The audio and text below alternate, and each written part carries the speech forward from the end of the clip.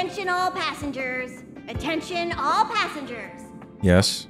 The Express is about to conduct a warp jump. Uh-oh. All passengers, please gather at the main hall. Okay. I repeat, the Express is about to conduct a warp jump. I heard you. All passengers, please gather at the main hall. After I explore. Coffee. Oh, that's Himiko's room. And that's my room.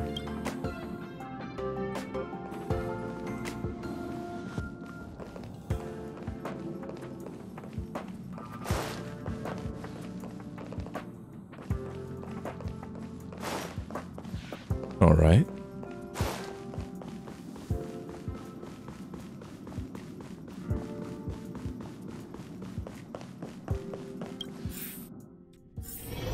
Let's gather at the main hall. Hey, there she is. There you are. Wait, this is your first trip. So that should be double the excitement, right? Yeah. I'm ready to go. That's the spirit. I was excited the first time I experienced a warp jump too, but I'm used to it now. Don't worry, you'll get used to it too. And before you know it, you'll be a mature and dependable passenger just like me. I'm sure you are. The first step is to grab a hold of the root cause of your anxiety. You can just grab something like that. Got it. You really got it, huh? The second step is to focus all your anxiety on that point. Transferring consciousness. Okay, I'm ready for step 3. Seems like you're a natural. It's not easy to reach this level of enlightenment. Now for step 3. Yank out that anxiety and cast it away with all your might. Uh-huh.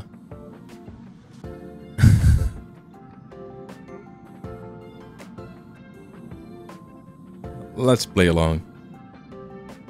Really? I've never been able to do it successfully myself.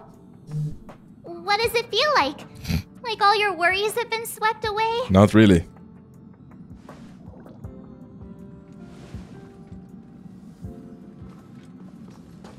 Can't talk to her anymore.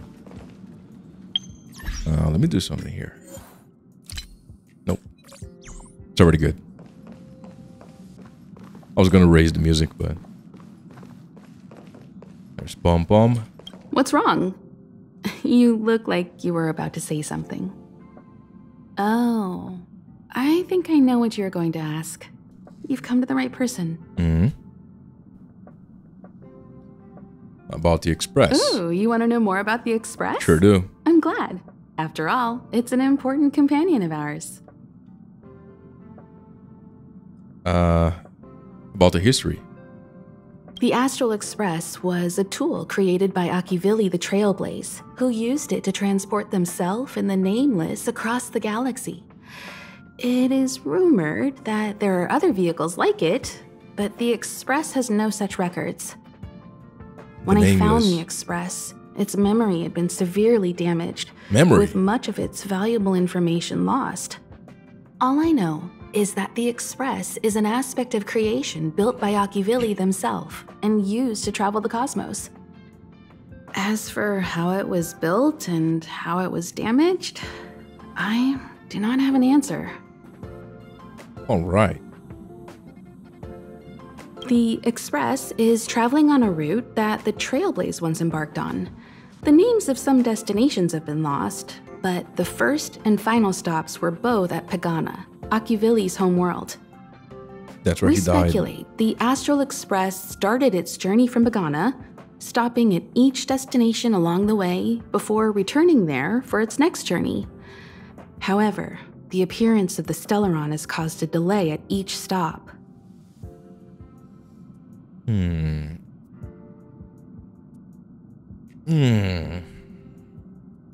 There's a legend in the galaxy.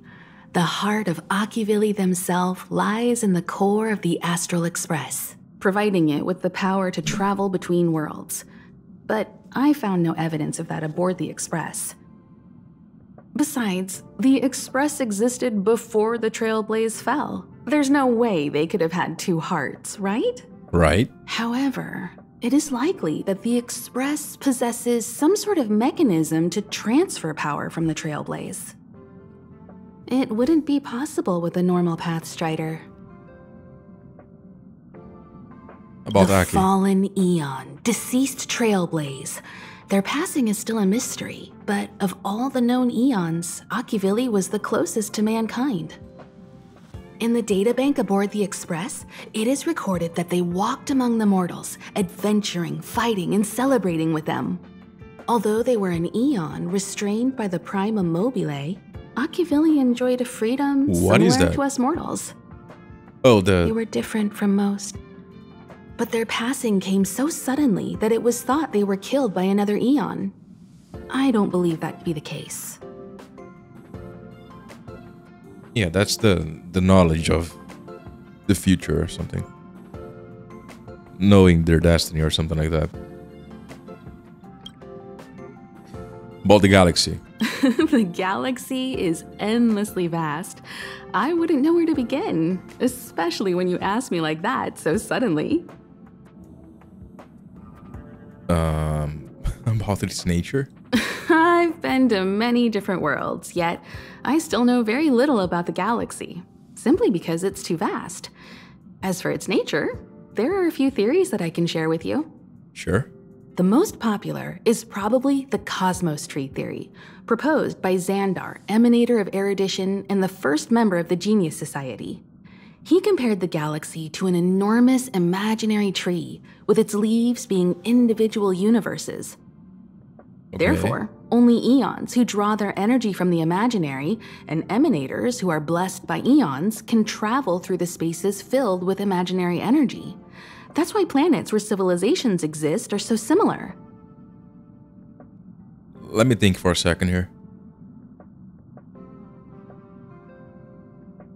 Okay, so the imaginary type is something connected to the eons. Interesting.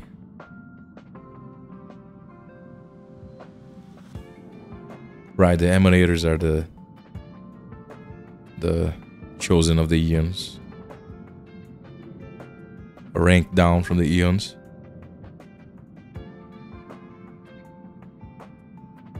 And because of that, they can travel through spaces filled with imaginary energy. Okay, makes sense. And that's why planets where civilizations exist are so similar. Okay, makes sense, makes sense. However, the theory has its flaws. Elias Salas, the 56th member of the Genius Society, invented remote detection, disproving that the imaginary is unique. This shook the foundation of the Cosmos Tree theory. There are other theories as well. The stretching theory, the heat torch theory, and the parallel imaging theory. The Riddlers claim the galaxy is just a dream, and IX's followers seem to like that claim. I love this. I love that the game is not throwing you a definitive explanation for how everything works. Right off the bat, you know. I love that there is like mysticism and mythology. And different beliefs. That makes it very, very cool, in my opinion. I like that a lot on a setting. So Eons are the most mysterious beings in the galaxy. All we know is that they ascended from the form of intelligent beings. As for the how and why, even the geniuses over at the Genius Society haven't the slightest clue. okay. Upon ascending to Eonhood, that being gains power over the paths, free to choose the allocation of imaginary energy however they wish, while suffering the restrictions of the Prima Mobile. So I'm assuming the imaginary energy is like the most powerful energy in the universe, or something like that. Or maybe the most abundant.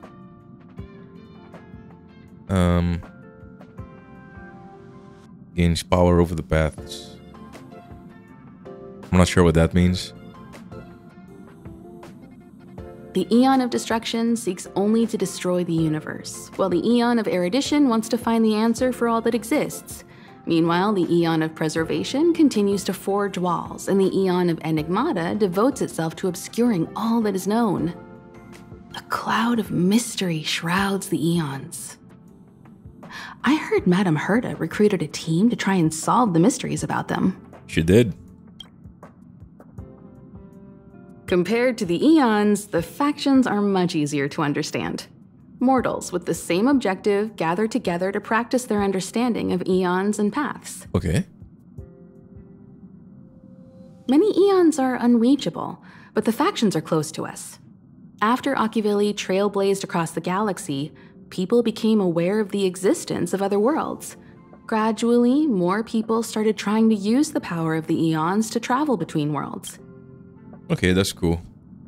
So Aki was like ASM.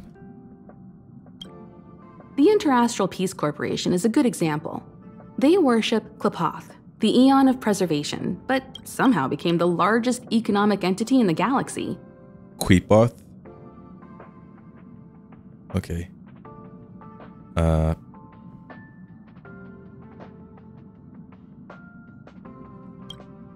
Another example is the Genius Society. There are no shortages of eccentrics like Madame Herta who dedicate themselves to scientific research under the protection of the Erudition. All right. These factions possess the same power as us to voyage between worlds. It would be hard to travel through the galaxy without them. About the paths. The birth of an Eon gives rise to a path.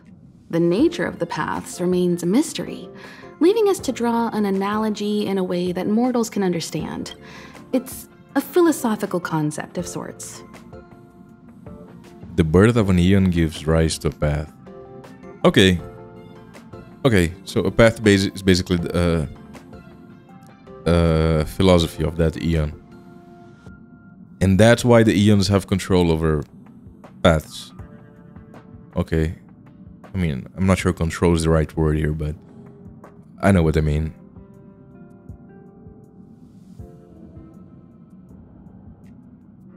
A person is considered to be on a path when their will overlaps with that path. If the person has a strong enough will, they can draw power from that path. Those who can do so are called path striders. So it's kind of like faith, but it's not faith. It's will. And if the will aligns with that, all right. So, I mean, it's still based on belief, right? There's no will without belief. But the belief itself is not the important part. You could have different beliefs guiding someone to the same will, and they'd be on that path. All right. Path striders possess extraordinary power, but are still insignificant compared to the Eons. I bet. Like a drop of water in a vast ocean. Sometimes Eons will bestow a mortal with their power, making them an emanator of that Eon. I should mention that once a path is open, it cannot be closed, even with the fall of its Eon. Oh. That is how we are still able to travel across the stars, despite Akivili's passing. Oh, so you're literally only able to do that. So literally only, what, trailblazers can do that? All right, that's interesting. I mean, what does it even mean for an Eon to die?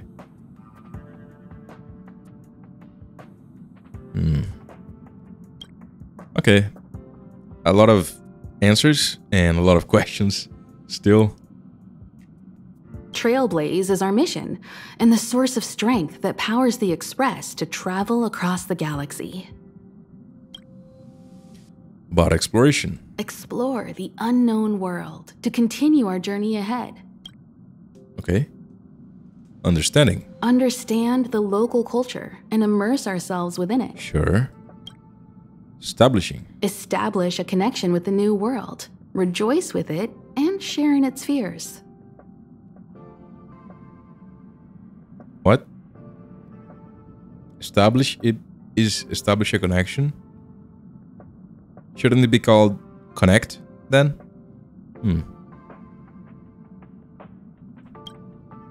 Oh, there's another one called connection. Connect worlds together, carving an endless path. Sure, that sounds super weird, but sure.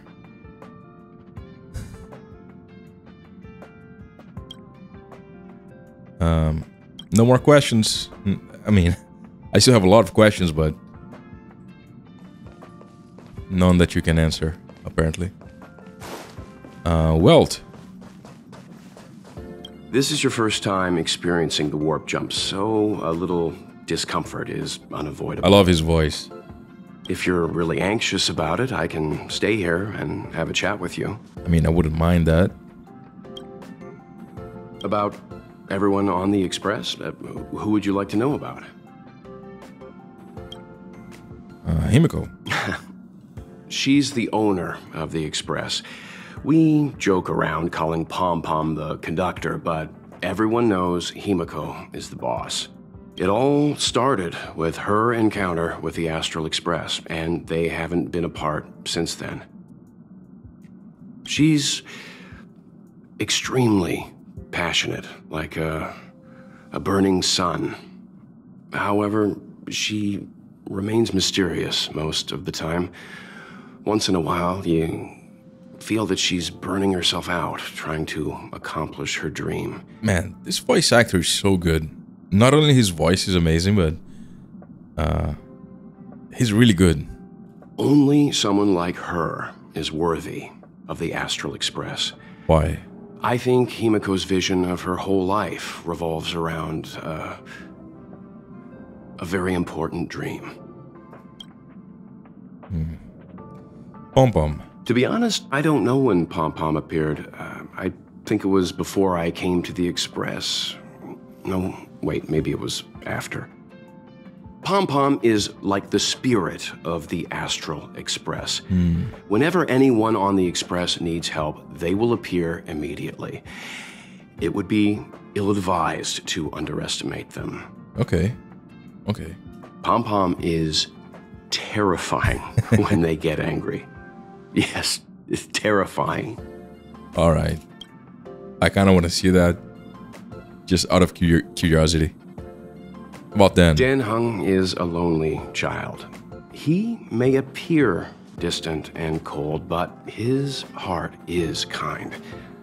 Perhaps he's the way he is today because he spent so much time on the run. Sometimes he reminds me of myself when I was young. He used to work at the Xianzhou. We don't know what he's running from. He once told me that he didn't know either. All he knew was that something was chasing him and that he had to run. And that's kind of frightening. So he boarded the ship of a troupe called the Morning Actors and escaped the IPC. After a while, he made his way to the Express, and he's stayed here longer than anywhere else. Nice. He's very useful. Don't worry. No matter who or what wants to hurt Dan Heng, we won't let them. Those who dare attack members of the Astral Express should be prepared to suffer the wrath of me and Himiko. Yeah, I bet Welt is really powerful. I wouldn't want to face his wrath or anything. About March 7th. Why is she called March 7th? Oh, maybe that's the date they found her. Ah, that could be it. But that's really weird. Why would you date... Why would you name someone the date that... A date? Why would you name someone a date? Doesn't matter the event.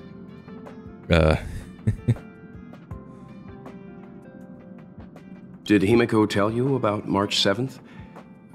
She was trapped in ice, floating through space. We happened upon her and rescued her. Okay, trapped in ice. So she wasn't just floating around in nothing. Still, I'm not sure if she's human. It was a unique type of ice known as six-phased ice, a substance that adheres to imaginary law, meaning that external forces cannot change its form. Okay, so it's a special kind of ice. So maybe she is human. Maybe the magic ice kept her alive. Whoever sealed her inside the six-phased ice, no matter who it is, did so either to protect her or banish her. Interesting. I believe she had been floating through space for some time. Interesting. So she could be like Superman.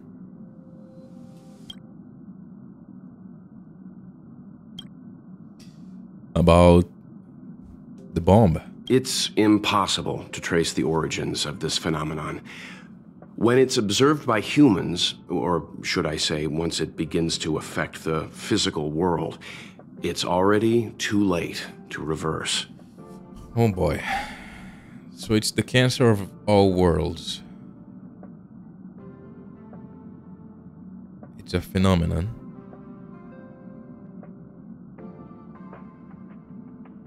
It's already too late to reverse. It's like a sudden storm that appears on a calm ocean. This phenomenon causes the smooth journey through the expanse to be filled with dangers. Okay, so like an earthquake. The mechanism whereby this mutation and corrosion spreads is the stellarons. Oh. Okay, so the stellarons are not the thing itself. They are the mechanism through which this thing spreads. Mutation and corrosion. Okay, so it is like a cancer.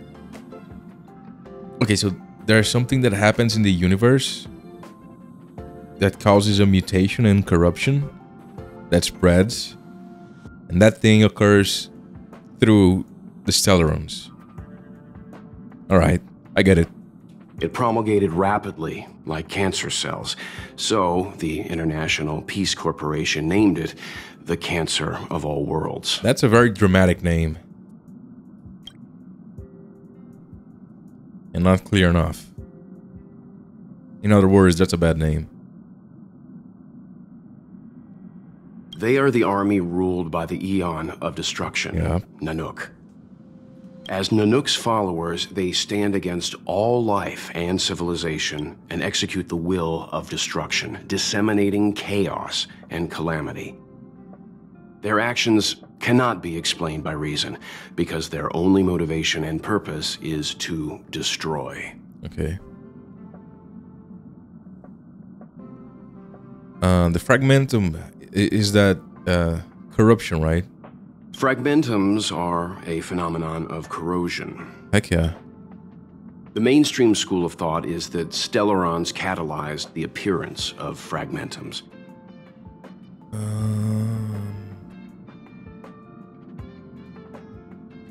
Okay, but they are not related to the same corruption of the stellarons, right?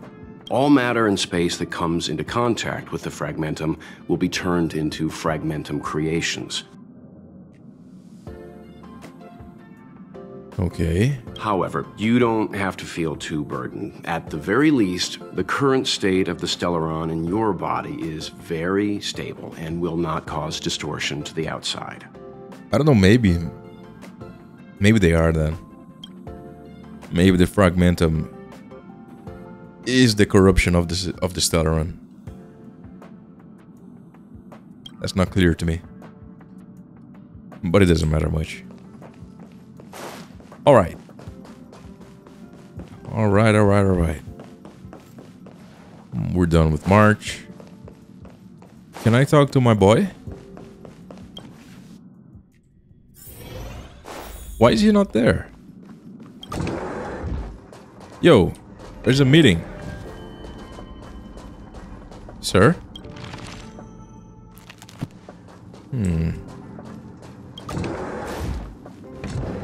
Okay. I think we are ready. You took long enough. But at least everyone's here now. Where? I mean, he's in his room. He won't be here, so just leave him be. Oh, Oh yeah, take these. what? A tiny bonus from the conductor to the passenger. Think of it as an investment in your future growth. All right. Oh, that's the ranking. All right. Level 2. Or my levels, I should say. Is it? Hold on. Okay, everyone. No. Hurry up and find a place to sit down. Try not to be like March. Always running around the express like a headless chicken. Pom-Pom's going to start the final preparations for the jump. Hold on. I'm not ready. Today is yesterday's tomorrow. I mean, yeah. Friends. Level rewards. Yeah, that's it.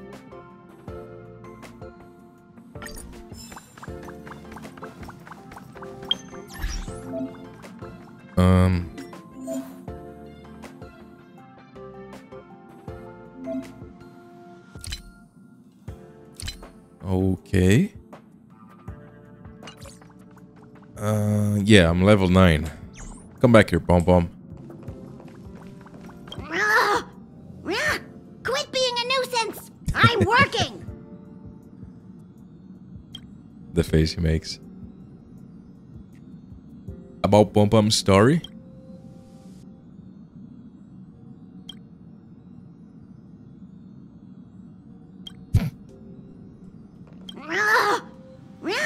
Quit being a nuisance. I'm working.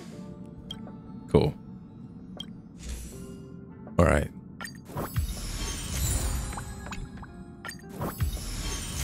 Hey, a ticket.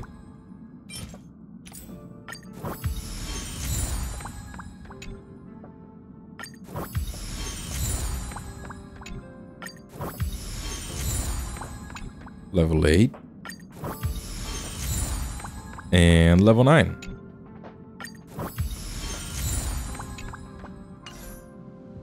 Alright, Pom-Pom.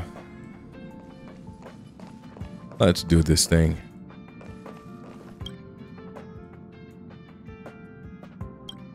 Wait. Where's March? Okay.